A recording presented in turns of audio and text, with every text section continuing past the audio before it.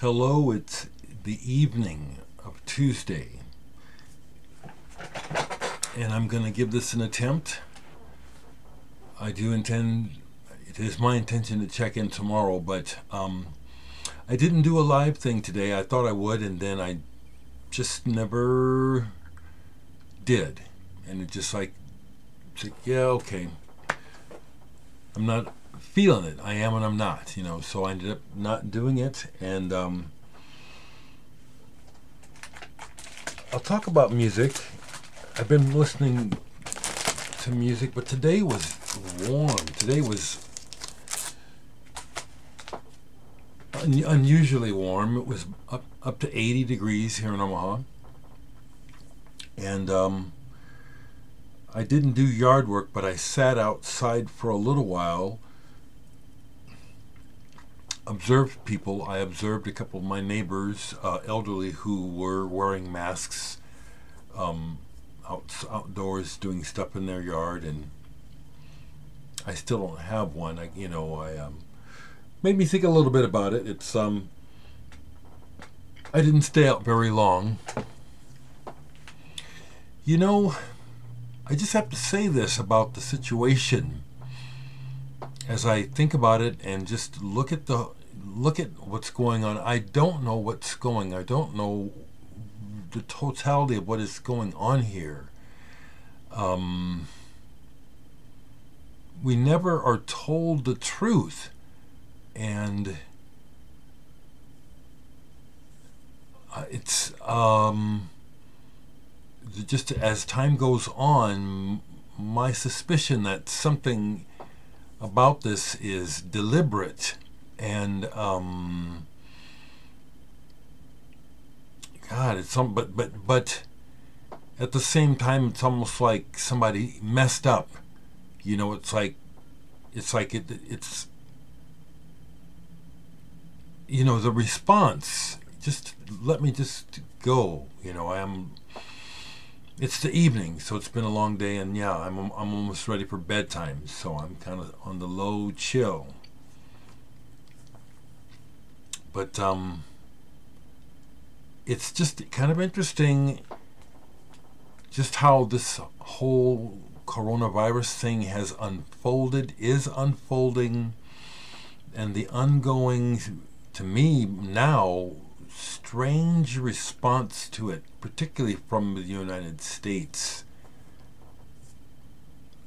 It's almost like we are in the clutches of these renegade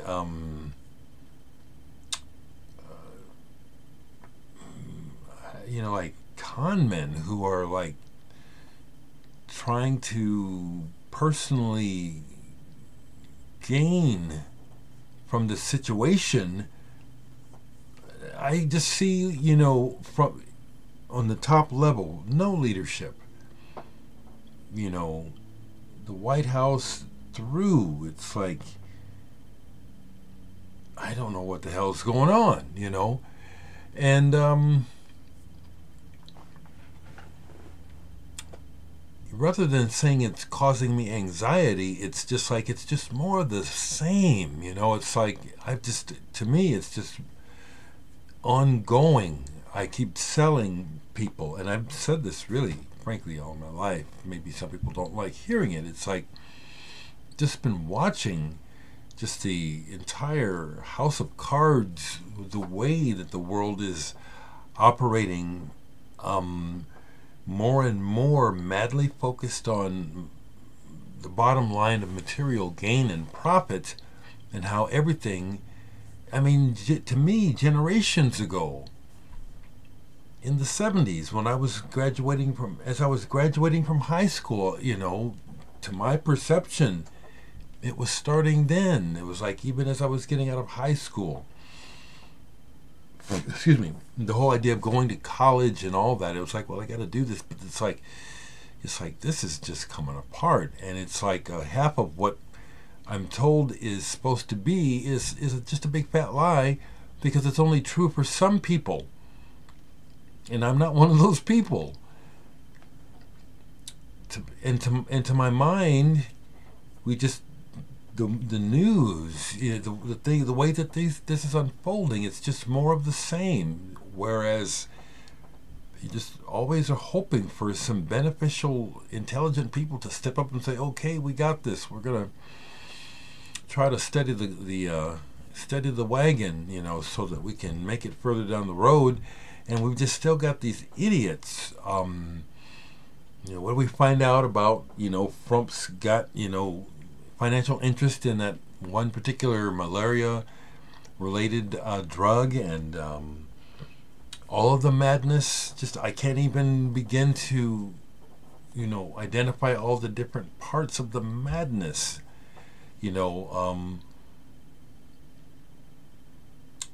So we're going to get through this.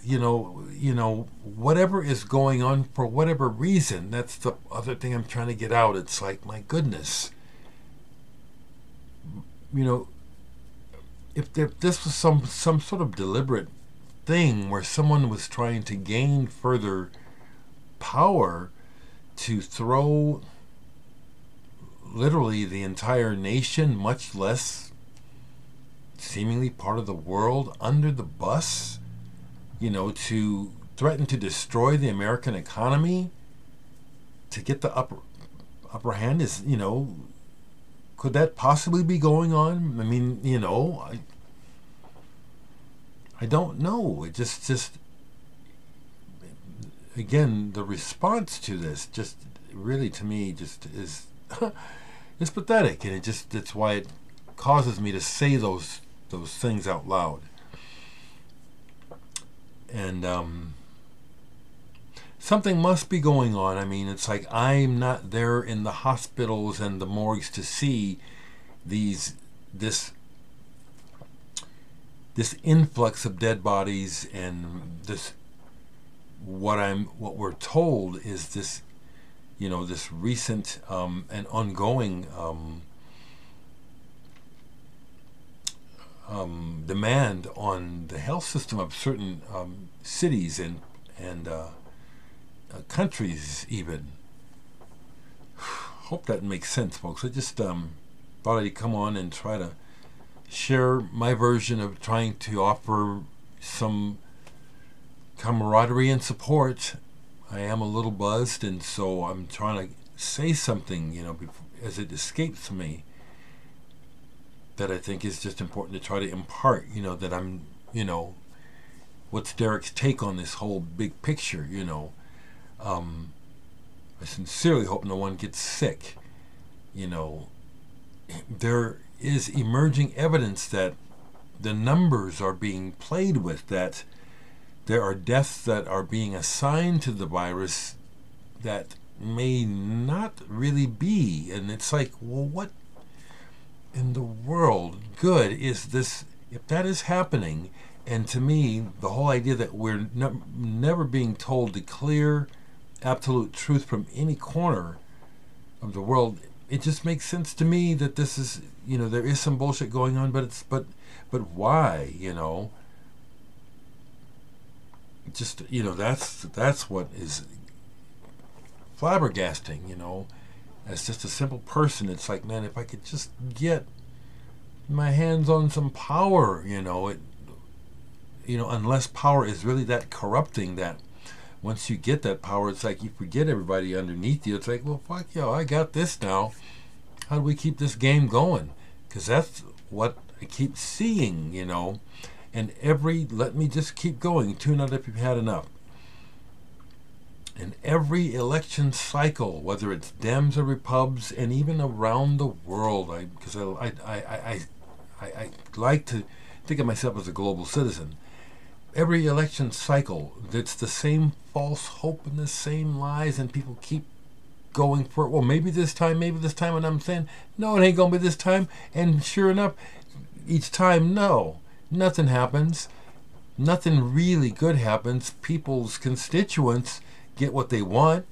Things happen that appear to be progress. Little steps. Let's not, I'm not belittling the fact that many good things happen, But the overall picture here, which has led us to this coronavirus, a pandemic situation, from my perspective, is what I'm talking about. You know, and just watching, again, one more time, and then I'll go on to show you what I'm playing. Watching how it's being played out through the international media that I can access through the computer. You know, like I say, not just the U.S., you know, I could give you the list. I ought to call it up, you know, of all the news I watch from around the world, and just the way this is being handled. It's like something stinks. You know, somebody has shit in the punch bowl. It's like something's up here, and I hope we get through this. I got this in the mail today, and it was funny, you know, and the driver, it was an Amazon truck. I wasn't expecting anything. And it was in a big box, a big oversized box with this little CD. I have the little thing. Thank you. A watcher sent me this brand new Pure Reason Revolution release, Eupnea. And I've already peeped it, and I'll give it some more go. I already know this band. I've had this since it came out. This is an introduction to the band, Pure Reason Revolution. There are shapes in this that I like. The other thing that I must share with you, the person that sent this to me, that I hear right away how this is geared, and they've rounded all the edges, and they have geared this for airplay and for the American market. I hear, as well as hearing, that this is, you know, these people are good at what they do. They've shaped it, you know, this is a product, and it's definitely for a youth market. The vocals are, you know, the part that is the hardest part for me to get to here. Thank you for sharing this with me. Pure Reason Revolution. Some of you younger folks, because I do think that many of my viewers here, I'm understanding more now. Aren't you all my age? Some are younger. Some of you young folks might dig this Pure Reason Revolution. Another death before I forget it, because there are so many. Producer Hal Willner died today, possibly related to Corona, possibly not. But this is something he did that I have. Weird Nightmare. This is about Mingus. Hal Willner presents Weird Nightmare, Meditations on Mingus. And this has a very interesting cast of characters. If you don't know this, check this out. Very interesting. He's done some other things. I don't have them, but I remember when they came out. One came to mind because Todd Rundgren was involved. Another jazz musician, two of them. One I have records, the other escapes me, I don't have his records, but jazz pianist Onaje Allen Gooms passed away. And he plays piano on this album by Cecil McBee, Mutima. Jazz bassist McBee. This is a fire, spiritual, intense date here. The players on here are kicking ass. Jimmy Hops, George Adams, Allen Gooms, like I said, good grief. And Onaje Allen Gooms, I have him on several things. Right here.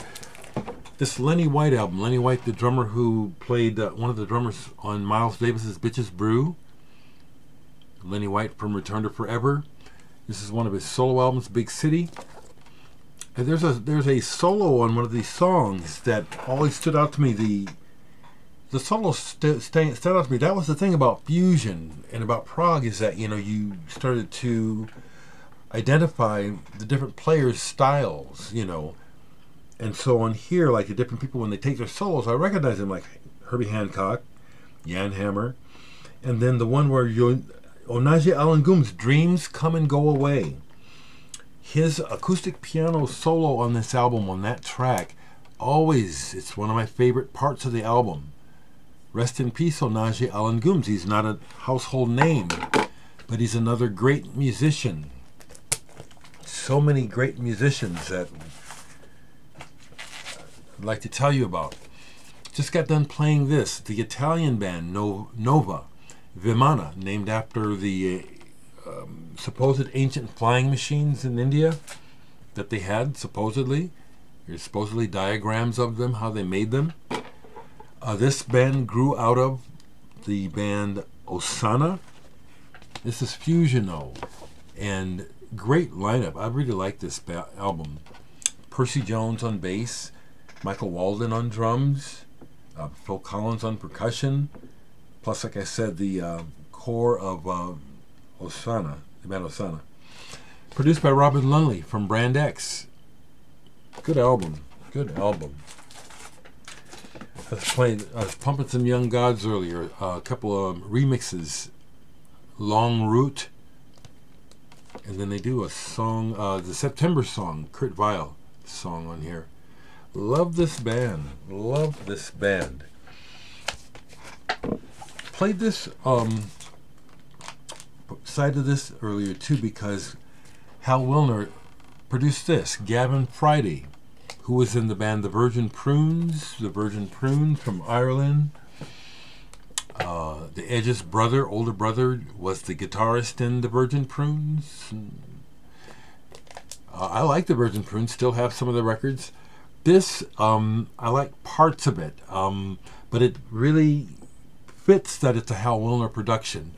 They do eras of music on here, you know, like Barroom Saloon, and it's like Gavin Friday, who is quite a singer, and I think he's an actor. He sings like an actor, like he's acting. So it's like vignettes, it's like little plays. So this is actually rather good. There's a couple things in here where I thought, okay, this is what I really like You Take Away the Sun. Yeah, it was one that stood out to me. Gavin Friday, Man Caesar. Each man kills the thing he loves. I have a lot of techno, not a lot, but I do, and it's hard to say who some of my favorites are. Ken Ishii comes to mind, but this is one I just pulled. It's Grindvik. I like those Germans.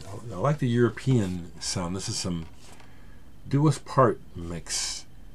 This is not that I don't like it too drill pounding. I like it when it shifts and creates patterns. Some of the stuff is too drilly for me, but that one's pretty good. Since I got my old stuff out, I can access my classic rock albums now. And I love the Jefferson Airplane, Crown of Creation. I love this. Never got to see them, but I got to see the first version of Starship in concert, and that was cool. But I love this album. Lather, Triad, the title track, Ice Cream Phoenix. Love these guys. Very psychedelic. Still has the insert. Love this band. And then some jazz today. Stanley Cowell, pianist. Illusion Suite, the trio, with Stanley Clarke on bass and Jimmy Hops on drums. This is just... Today was a sunny day here in Omaha. I played this in the afternoon about 4 o'clock. It was perfect. This is an early ECM release too, 1973. Acoustic piano. He does not play like... You won't say, oh, he's sounding like McCoy here, or he's sounding like Jarrett here. No, not at all. Stanley Cowell is his own thing and brilliant. And he's got an album called Brilliant Circles, which is one of my favorite jazz albums. Last thing on vinyl that's still sitting out, I can pull, well, I will pull it because I just played this. This is a very unusual album. This is a very unusual album. This is ahead of its time. Tony Williams' Lifetime, the jazz drummer. Tony Williams' Lifetime, Ego. This came out in 1971. And this is unusual. You know, he was still a very young man. You know, he was a teen when he played with Miles. And so he is mixing his own very unique idea of what he thinks rock should be moving towards in this album. Jack Bruce is on here, and he has this guitarist on here that I've never heard anything else by, Ted Dunbar, and his playing on here is very distinct and really adds a lot to this album. Ego, Tony Williams' Lifetime, excellent album. Yeah, one of my favorites. It's got a couple songs in there. It's like, oh yeah. And I've had that since the 70s, so it's like it just takes me back. I love compilations, and I played this almost all the way through. Underground 70, the CBS label, Columbia. This is the German pressing, 1970, and so it's got, that's Al Cooper on the label there. On the cover here, if you didn't recognize, that's Jerry Goodman, the violinist, who was in Mahavishnu Orchestra, but here it's when he's in the band The Flock. And The Flock has a track on here, as well as Chicago and Al Cooper. Aorta is on here. This is a good one. This has got a very interesting, and a couple of not so well-known bands on here. Who is it?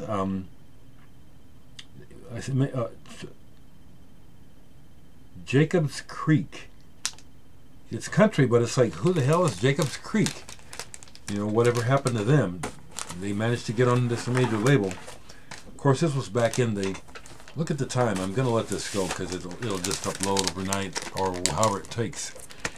This was back in the halcyon days of money, when they had money to burn and they would just, you know, throw it away. Oh, we think this is the next big thing. We'll sign them and maybe put it out, maybe not. And so all kinds of stuff got signed. Here is a psychedelic compilation box that I think someone sent me. I don't think I bought this. It's called the Psych Box, and it's got 4 CDs of varying material. 1, 2, 3, 5 actually. Cleopatra is the label, plus a 1 disc, you know, and some fake LSD. This label, I appreciate the people sending this to me. One side of this is Timothy Leary talking about LSD, and the other side is credited to Jimmy Page, but it's him doing session work, and it's really a rather dull track. That's what I was going to say about this particular company. And if you work for Cleopatra, too bad, I'm going to tell the truth.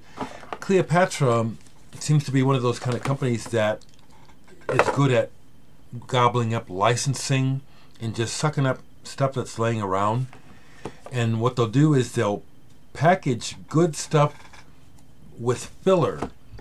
So this is like, you'll be thinking, wow, 5 CDs of different stuff, and you look, and some of the names are good, like Legendary Pink Dots, Nico is on here, Chrome, but then there's all this other crap is on here. I mean, no offense, but there are some artists on here I never heard of, and you can hear why. It's like, this is really mediocre. But overall, by skipping tracks, it's pretty good.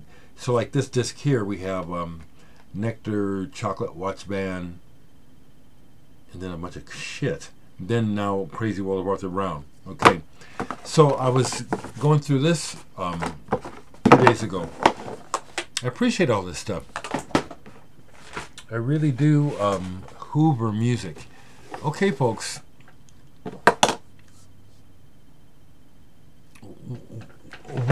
We're gonna get through this crazy period. This is so weird, though, isn't it? Yeah, I can still smile through this. I sure can.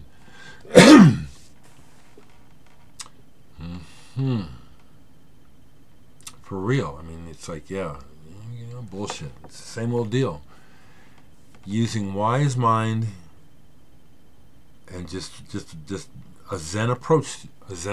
You know, what is. You know, stop grasping. What is. We'll get through this.